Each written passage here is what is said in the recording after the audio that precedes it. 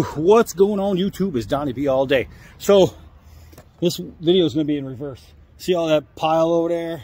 Whoop, right there. That's all the wood I've already chopped, and I've been chopping some more.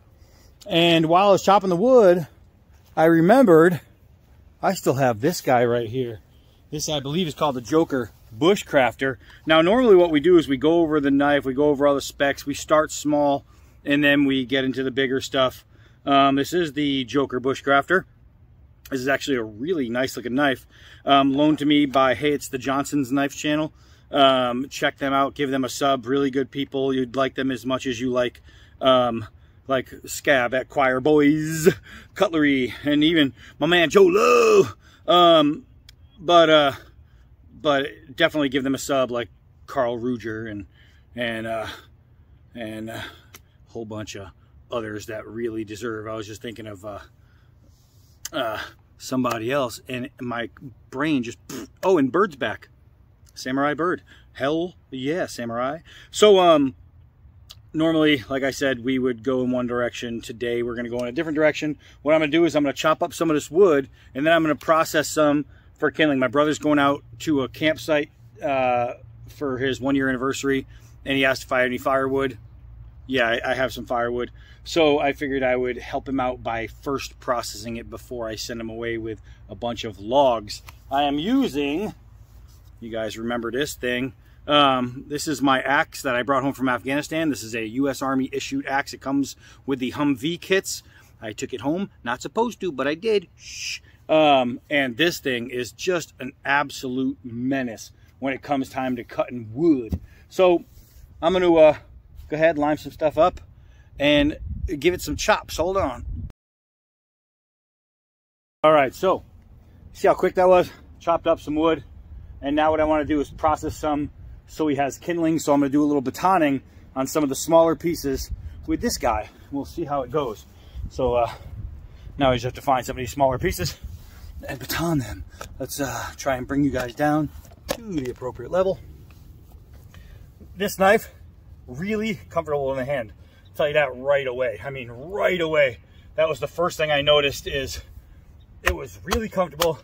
It's really beautiful. The G10 scales with the red liners, just like a lot of their knives they do, they have that same look in the handle department. And you know, when you have a good thing, you know, why change it? But the drop point is beautiful. The jimping is beautiful. Everything so far that I've used on this knife is just beautiful. I love it. I love everything about it. Now, this is a used edge. This isn't factory, right? Normally I test factory, but because it was a loaner from the Johnsons, it was used, and I can honestly not hold any bad feelings for the guy for using it, because this thing is a user. It is a absolute user. Just a sweet, sweet knife. Let's see, I got a nice piece of sycamore here. It's long and it's hard. So, familiar? So, here we go. We're going to test right through here. It's going to break through with no problem. And it's not even just no problem, but it's minimal resistance. Even on a big, knotty piece of wood, it just cruises right through. You know? This is a really sweet, sweet blade. Sweet blade. If you guys don't have Joker knives, like I don't have Joker knives, I've just been blessed enough to meet really great people within the Brothers of the Blade who, you know, gave me the opportunity to play with his, you know, to take it out and see what it can do. And this knife is most excellent. I mean, most excellent. I am having a great time just tearing this thing up, man. I mean, not tearing it up, but tearing up wood with it, because I'm not tearing this knife up. This knife is just working. It's excellent. It's just excellent. I mean, I could literally sit here all day and process. One of the things I'm noticing is impact. Because of the red liners, all these shots I'm taking, I don't feel in the hand at all. You know, sometimes when batoning, you hit a blade, especially if you're holding it up top, that first strike more than others is just gonna ring straight through your hand. Not this one. this one is just awesome. It's just awesome, man. I'm having such a good time with this thing. So let's backtrack now. Hold on. All right, so we're gonna go uber backwards.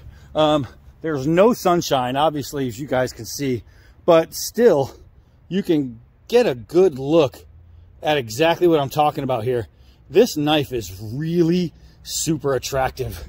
It is very, very nice. It is a bushcrafter. That means it must be able to skin. This is not just a leather soccer ball, but it's a really wet leather soccer ball. As you can tell by the skies, we've had some rain. And I mean, can it skin? I'd say that's a pretty positive yes. I am digging it. Even though it's a used edge, it's still a pretty sharp edge. How sharp is it? I have no idea. I didn't do the shave test yet, and I guess even after a crazy amount of batoning and processing, let's see if we can make it better this way. There's a piece of wood mixed in with the hair. That's not a big thick hair. It's just still shave sharp, and that's after what I did with it. This is his knife, which means it's already used. So take that into consideration, that it's still sharp, even though it came to me with a factory edge, a used factory edge. That's pretty damn impressive. All right, let's do some 4-foot drops. This is normally where we begin. Check the balance on this sewn gun. That's right nice right there. 4-foot drops, dead straight. We'll do some hard downward throws. We're gonna check. Ooh, this checks 3 things. We want to see the bite, which got a little over 1 inch. We want to see tip dexterity, make sure there's no bending in the tip, and we want to make sure these scales aren't going to loosen from impact. And there's no way in hell that is happening. That buried in that far. That is pretty darn good. Got a 1/2 inch nylon rope. Let's see if we can't do a push cut. And when I say let's see if we can't, I mean let's just go ahead and do it. This is going to be a tough one because it's not a chopper. There's no momentum for the chop. I want to see, this is a real extension cord with wires in it. I want to see if we can chop through. So, how's that for who's your daddy? Look at that. That is as clean as you can get right there. That's as clean as you can get. That's barely any momentum. This is not a chopper. Did we ding up the edge on any of these wires? No, that thing is full lawless. Let's take a whack at the tire here. Bam. All the way through. All the way through. And with a rip. With a rip.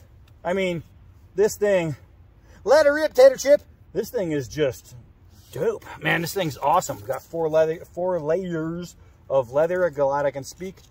And it's going to cut no freaking problem. How did we almost forget with a bushcrafting knife to feather? How? I'm saying hello to all my Native American friends. How? Look at this. I mean, you want to make a fan bushel right there? Look at that. You could put that into art, man.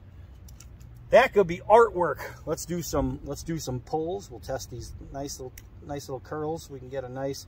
There we go. Oh, I'm hitting some ridge here. There we go. Now they're just falling off. You could, I don't know if you guys can see, the curls are actually happening, but they're falling off. And they're really nice too. But I just keep going a little too far. The wood is kind of jagged. It's not even, so it's catching these little lips and then doing that. Okay, here we go. Here we go. So, can we make really tight little curls? Abso-freaking-lutely. Let's see. Let's split a piece of wood. Old school. There we go. Splitting wood, no problem. This thing is a pretty badass little blade. It's super comfortable in the hand, and I mean super comfortable in the hand. It's really attractive, it's really sharp, and it really works. And I wasn't trying to stick that in the wood, I was trying to show you that. So yeah, look at that, works too. Now we'll do a throw for real, because I totally meant that. Uh-oh. That one almost got me. That one almost got me. Let's see here. Hey!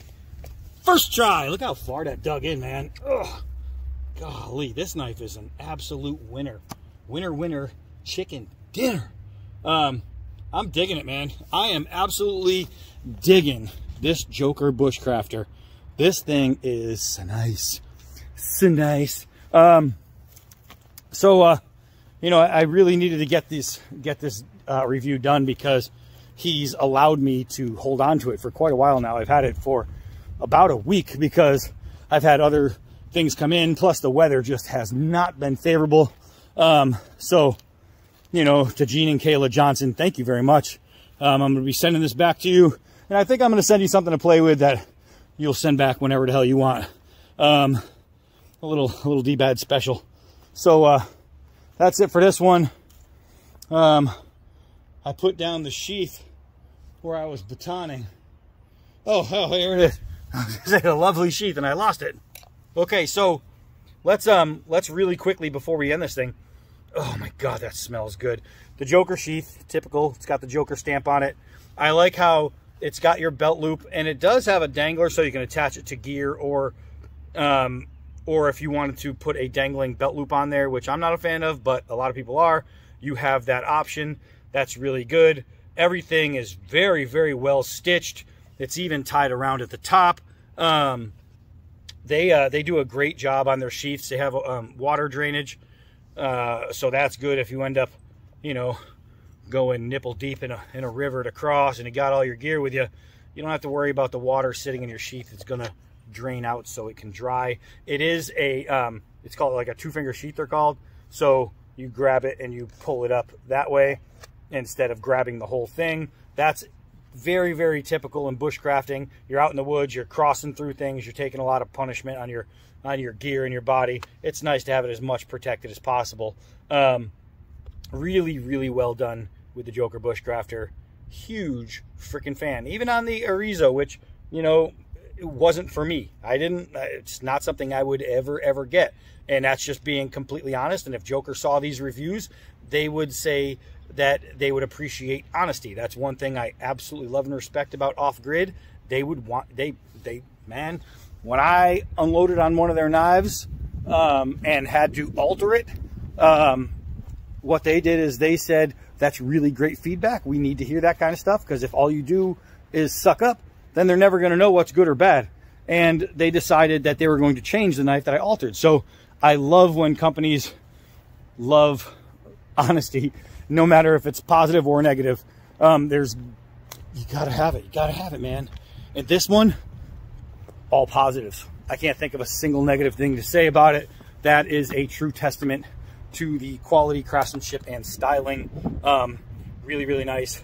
It's getting windy out here, and my nips are about to tear through the shirt. So that's it for this one. I am Not a Be All Day. Until next knife.